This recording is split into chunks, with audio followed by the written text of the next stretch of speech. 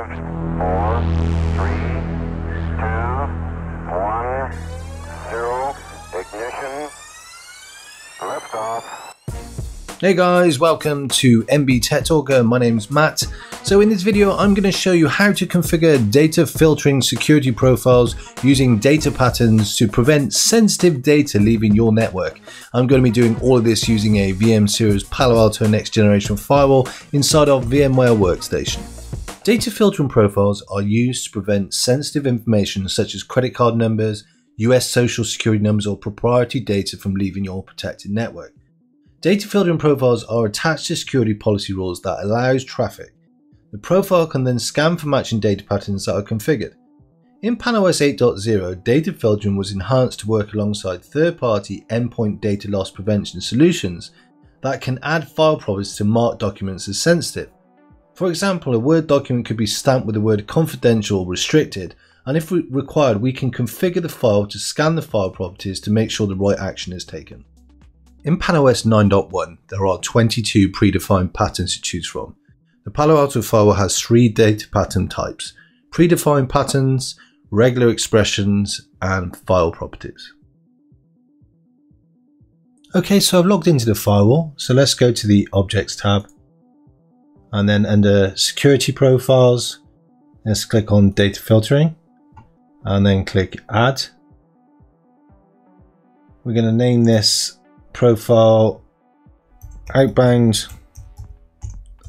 DF, short for data filtering. Firstly, I'm going to configure a new data pattern that will check for US credit card numbers. So let's click Add, New Data Pattern, and then we're going to call this data pattern Credit Card DP, and a description: blocks credit cards. And then in the pattern type drop down, we are going to choose predefined pattern, and then we're going to click Add. Then we're going to look for credit card numbers, and then you can see the description has been populated. And under file type, if we click on any, we can be a bit more specific on the file types the file is going to scan. But in the lab, I'm just going to leave it as any. And then we can click OK. Let's create another data pattern. This time we're going to create a profile that will match a Microsoft Word file with a keyword or tag of confidential. So let's click Add, and then New Data Pattern. And then we're going to name this confidential DP, and then the description, we're going to put blocks confidential Word docs, and then we're going to leave the pattern type as file properties, and then we're going to click Add. Let's take that same name actually, and then put that in there. And let's just take the DP off. File type is going to be Microsoft Word, and then the file property is going to be keywords and tags, and then the property value is going to be confidential,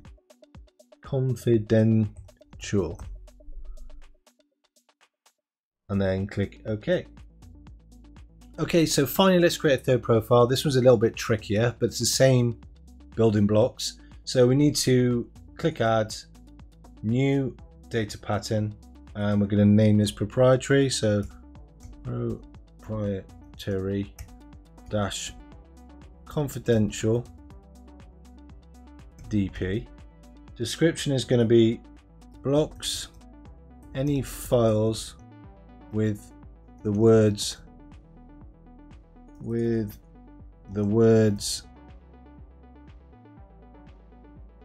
proprietary and confidential. And then the pattern type is going to be regular expression, and then we're going to click Add. I'm going to copy and paste this. Saves me having to write that out again. File type is going to be any, and this time it's going to be a regular expression. So I've already got this written down, so I'm just going to simply copy and paste this in. Now I'm not going to go into any depth around regular expression in this video. I'll put a link in the description to the Palo Alto tech doc that discusses regular expressions in much more detail. If you guys want me to create a separate video about regular expressions, then just pop it in the comments below. But for this lab, that's as far as I'm going to go, and then we can click OK. Okay, so before we click OK, we need to set the thresholds and log severity on each data pattern rule. Each data filtering profile keeps a count every time a data pattern is matched. Any data passing through the firewall that exceeds the alert threshold is logged to the data filtering log. So let's set the alert threshold to 1 on each data pattern along with the log severity. So for the credit card, let's set that to 1. For the confidential, let's set that to 1. And the same for proprietary and confidential. So now we can change log severity. So I'm going to set this one as high. Same for this one, but for the proprietary and confidential, I'm going to set that to critical. So any data that passes through the file that exceeds the block threshold is blocked and logged to the data filter. Again, let's set the block threshold to 1 on all the patterns. 1, 1, and 1. So that's all configured now, and we can click OK. If I wanted to review all the data patterns configured, I could go to the underneath the custom objects and go to data patterns, and you can see everything we've configured so far, and you can see all the settings at a glance. So the next step is to click on the security profile groups, and then we need to click on the outbound profile. This is the security profile group that is attached to the outbound general internet access security rule. So we need to click on the data filtering profile drop down list, and then we select the outbound DF profile, click OK, commit the changes, and then we can perform some testing on the Windows 10 lab client.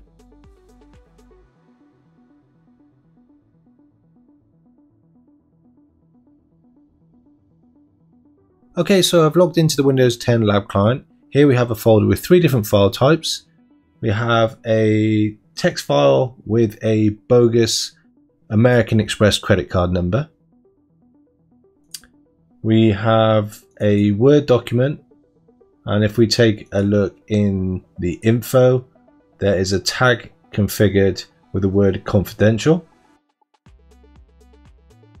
And then we have a WordPad, a .rtf file, and in the text we have the words proprietary and confidential. So let's attempt to upload all 3 of these files to my Google Drive, and let's see what the outcome is. Okay, so I've logged into my Google Drive. Let's try and exfiltrate these company files off my Windows 10 lab client up to my Google Drive. So let's do upload files, and let's choose credit card details, and let's start the upload. Okay, that failed. Let's now do the eyes only. So that's failed too. And then finally, let's do the WordPad document, so the .rtf file, and let's try uploading that one. Okay, so they've all failed. We can see they haven't successfully uploaded to the cloud. So now we can go over to the firewall and check the data filtering logs. Okay, so before we look at the firewall logs, I just need to point out that my lab firewall is configured to decrypt SSL traffic. So if you haven't configured this yourself, you should check out my SSL forward proxy video. If you don't decrypt the traffic, the file will not be able to scan the files for the data pattern. Okay, so let's go and check out the data filtering logs. So let's go across to the monitor tab and then click on data filtering. Let's take a look at the first upload. So this was the credit card details.txt. The data pattern was defined in the credit card DP, so data pattern.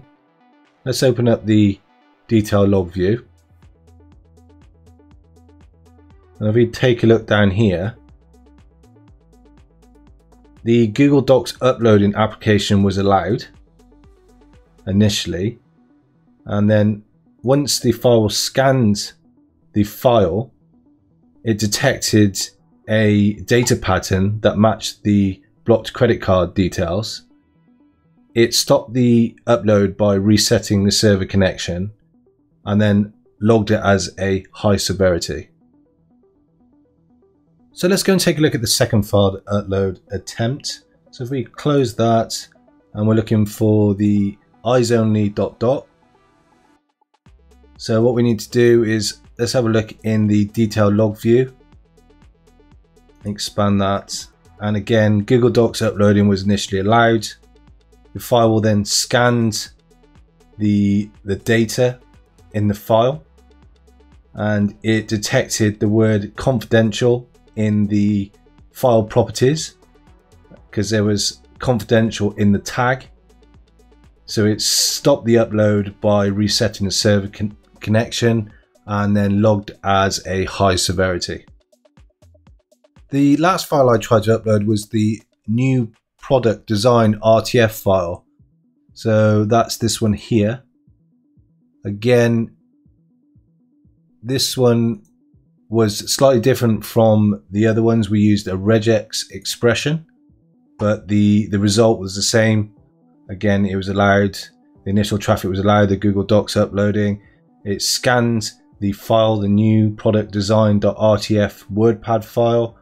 It finds the words either proprietary and confidential with the and symbol or the ampersand symbol, or it scanned for proprietary and confidential with the word and between the two words, and it detected it and then it reset the connection, but this time it was logged as a critical severity. Brilliant. So that's another successful lab. I hope you found the video useful, and I'll see you in the next one. Okay guys, that's it for today's video. Thanks for watching. Over the next coming weeks, I will be uploading more videos where I will be sharing more content about Palo Alto firewall features and technologies and how to configure them.